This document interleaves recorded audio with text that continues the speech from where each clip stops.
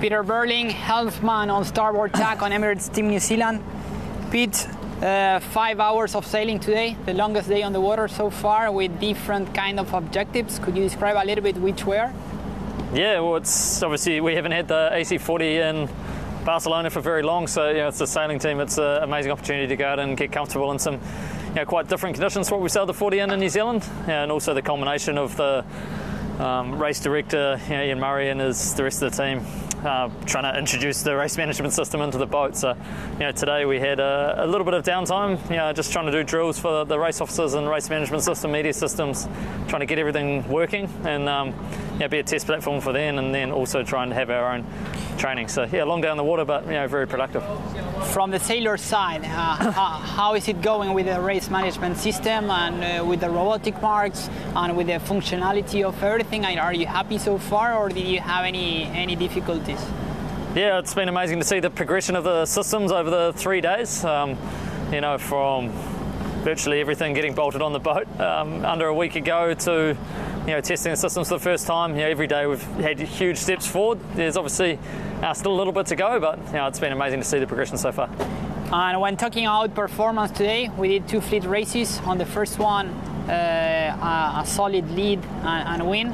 On the second one, a start on port tack with a very different strategy to most of the other teams. Could you give some details about it? Why you decided to do that, and if it was? The first start we had, we thought was really nice conditions. It was probably 9 knots or something like that, so you didn't have to worry too much about the wind shadows. You could kind of manoeuvre anywhere, and we did a nice job putting the boat in a good spot. And then the second one, we actually ended up almost coming off the foil in a manoeuvre about 5 minutes out to the start, and barely made it back in time. So we were right on the back foot the whole way.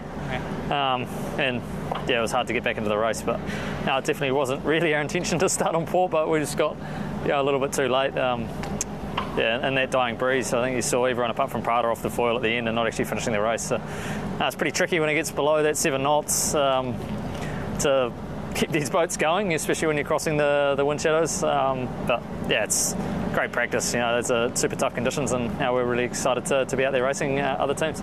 Then after all the other teams left, we stayed training for at least 45 more minutes, doing some tacks and some dives in a dying breeze, maybe around 3.5 to 4 knots of intensity. Do you believe maneuvers in those kind of conditions are very critical and important?